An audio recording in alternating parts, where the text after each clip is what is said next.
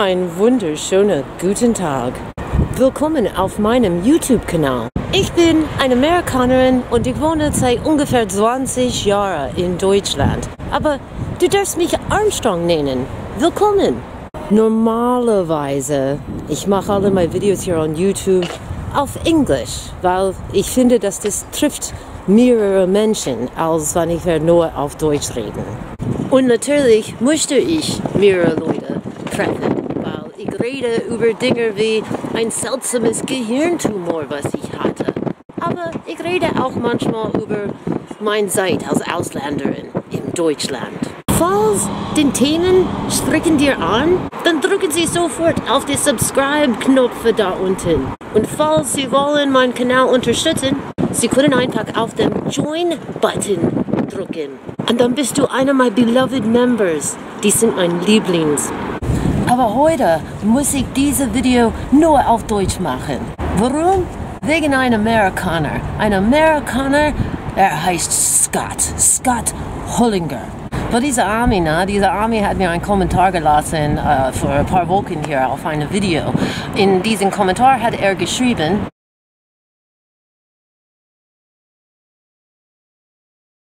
This American won't be surprised until I see you in a YouTube video speaking very fluent German. Und dann, nur noch ein paar Wochen später geschrieben, still waiting here. I want to see a video of you speaking German fluently. Weißt du, zuerst ich habe das gelesen und dann habe ich gedacht, was bin ich, wie eine Affe? Eine Affe hier on YouTube für euch alle und wenn ihr sagt, Tanz, Affe, Tanz. Fair enough. I want that sweet YouTube money. Und jetzt muss ich ein bisschen weiter weglaufen, weil da war gerade eine Oma und eine Opa. Und die haben mir ganz streng und böse angeschaut, als ich hatte meinen Affe-Tanz gemacht in der Straße. Willkommen in Deutschland. Also Scott, ich hoffe, dass du siehst dieses Video. Und ich hoffe, dass ihr alle anderen weißt, ihr seid herzlich willkommen hier. Ihr seid herzlich willkommen, das ganze Video anzuschauen. Und ich hoffe, dass ihr schaut bis zum Ende, weil ich habe noch eine Frage. Und vielleicht habt ihr Fragen und ich werde die gern hören. Na, ich werde mich nicht beschreiben als typisch American, aber ich sag's euch so eine Ding, ne? Wenn da kommt noch ein anderer Amerikaner her und macht so eine Challenge, dann muss ich mich natürlich beweisen.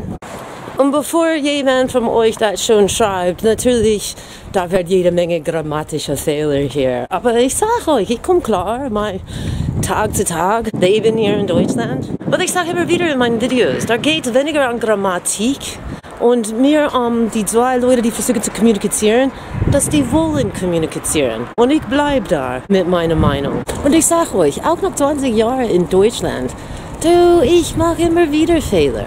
Ganz ehrlich, Grammatik interessiert mich nicht so. Aber ich habe viel gelernt in meiner Zeit. Und was ich meine, ist, ich habe nicht nur Deutsch gelernt und ein paar verschiedene Dialects. Oh look, it's the American Embassy. Aber ich habe gelernt Dinge wie zum Beispiel, da wo ich hier komme, in Pennsylvania. Wir reden ganz schnell, wie ein Maschinengewehr und immer übereinander. Und ich habe gelernt, dass wenn ich versuche mit den Deutschen zu reden, das geht gar nicht. Das geht gar nicht mit meinem Akzent, das geht gar nicht wegen einer Fehler ab und zu. Ich habe gelernt, dass wenn ich will, dass irgendeine Deutsche mich versteht, ich muss mich ein bisschen langsamer sprechen. Aber ich sag's euch, ich habe auch wirklich gelernt, dass wenn Leute wollen kommunizieren, die tun das. Die finden einen Weg. Mit Hand und Fuß. Aber ich sage es euch, wirklich am Anfang, denke ich, für meine ersten vielleicht 2-3 Jahre, ich war oft unsicher, ob ich konnte überhaupt diese Sprache lernen. Als ich neu war hier in Deutschland, ich war in Bayern und nicht nur Bayern, ich war in Franken. Und ich sag dir, wenn du bist ein Ausländer und du versuchst Deutsch zu lernen, so wie die reden da unten, oh mein Gott, das hat alles ein bisschen schwer. Ich musste das Scheiß lernen. Aber ganz ehrlich, ich fand, als ich die Basics hatte und dann bin ich zum Beispiel auf eine deutsche Fest gegangen, ne? Ein paar Bier, ein paar Wein trinken, mit ein paar andere Deutsche. Ich habe es gefunden, wenn die Leute haben Bock und ich habe Bock Und wir alle haben Alkohol drin. Kommunizieren auf Deutsch? Gar kein Problem. Und vielleicht hört das lustig an für manche Leute, ne? Wenn ich sage, bei Saufen geht es einfacher. Aber ich sag euch, ich war wirklich nicht selbstbewusst am Anfang und es hat gar nicht geholfen, dass jedes Mal in Franken, dass ich halt meinen Mund aufgemacht und hat versucht, mit den Leuten da unten zu sprechen. Fast jedes Mal, da war jemand da, der hat denn unbedingt machen müssen, so nachmachen, so sagen genau, was ich gerade gesagt hatte, aber natürlich mit einer heftigen Akzent. Na, bei Saufen ist man halt locker, weißt du? Normalerweise, wir denken zu viel. Normalerweise, wir machen Sorgen, dass wir dumm anhören oder dass wir Fehler machen. Was ich meine damit ist, falls du bist neu hier in Deutschland und du versuchst, Deutsch zu lernen und vielleicht triffst du das gleiche Scheiß, was ich getroffen habe. Leute, die hören nur deinem Akzent. Und dann vielleicht machen die sogar lustig nachher. Ignoriere die dummen Menschen. Mach einfach weiter. Erst einmal die Fehler machen sind gut, weil dann die Situation bleibt im Kopf, weißt du? Aber ich empfehle, falls du versuchst, deinem Deutsch zu verbessern. Ich meine, das ist wie ein Schwimmbad, wie Springen im kaltes Wasser. Just fucking do it. Aber ich empfehle am besten, geh irgendwo. Beste Beispiel ich kann geben ist eine deutsche Fest. Wenn du willst dein Deutsch üben und ein bisschen verbessern und dann vielleicht sogar ein bisschen bekommen von dem Dialekt, wo du bist in Deutschland, dann geh auf sowas, so wie eine Fest. Geh, wo die Menschen sind normalerweise glücklich und haben Spaß. Dann sind die ein bisschen mehr offen und freundlich. Ich finde dann, wenn deine Umgebung so ist es ein bisschen einfacher, dein Deutsch zu üben. Einfacher, den Fehler zu machen, aber ohne Stress, ein bisschen lachen. Und vielleicht kennenlernst du ja auch ein paar Menschen. Scott, ich weiß nicht, ob das war dein Ziel, ob du wolltest mich nur testen oder ob du bist vielleicht auch ein American in Deutschland.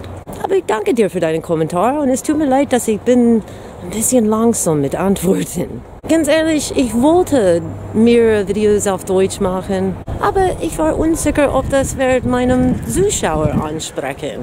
Wenn ihr das will, lasst mich einen Kommentar und sagt mir Bescheid. Aber nicht nur das. Ich würde gern wissen, was ihr würde gern wissen. Falls du bist einer, wer hat mehrere von meinen Videos angeschaut, und vielleicht hast du Fragen Richtung, wie das ist, Ausländerin halt zu sein in Deutschland. Oder vielleicht hast du Fragen wegen mein seltsames, dummer Tumor, was ich hatte im Kopf. Vielleicht willst du wissen, was ich liebe und wer mein Arztfeind ist. Und jetzt hast du die Möglichkeit. Ich bitte euch, lasst mir bitte einen Kommentar da unten auf diesem Video.